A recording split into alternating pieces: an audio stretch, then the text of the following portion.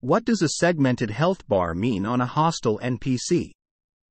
Starfield, PC via Steam. Most normal hostiles have a health bar that looks like a single bar which decreases as you hurt them. The screenshot above is from an animal on this planet I'm exploring. There is a single white bar underneath the creature's name which indicates its health. However, there are some more difficult hostiles which have two health bars.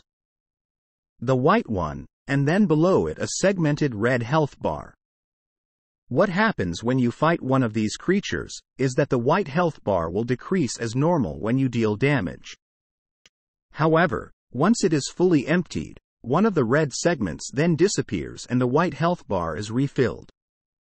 When fighting human enemies like space pirates, these stronger NPCs were more likely to be carrying rare, epic, or legendary loot. And, as humans, I had been assuming that they were using medpacks or something and the red segments indicated how many health buffs they had remaining. But the above screenshot is from a creature, so my theory doesn't pan out. What's the logic of this segmented health bar mechanic? Is it just some convenient way of showing your puny damage against a large amount of enemy hit points? Or, considering this is also a Bethesda game, is this Starfield's equivalent of Fallout 4's legendary enemies, where once you drain their HP they'd regenerate and you'd have to do it all over again? If that's the case, is there an equivalent of Fallout 4's one-hit mechanic, e.g., if you can kill the legendary in a single hit it doesn't do the regeneration? Question from user Roddy of the Frozen Peas at Stack Exchange. Answer. Those multiple bars indicates an elite enemy, Starfield's equivalent of Fallout 4 legendary enemies.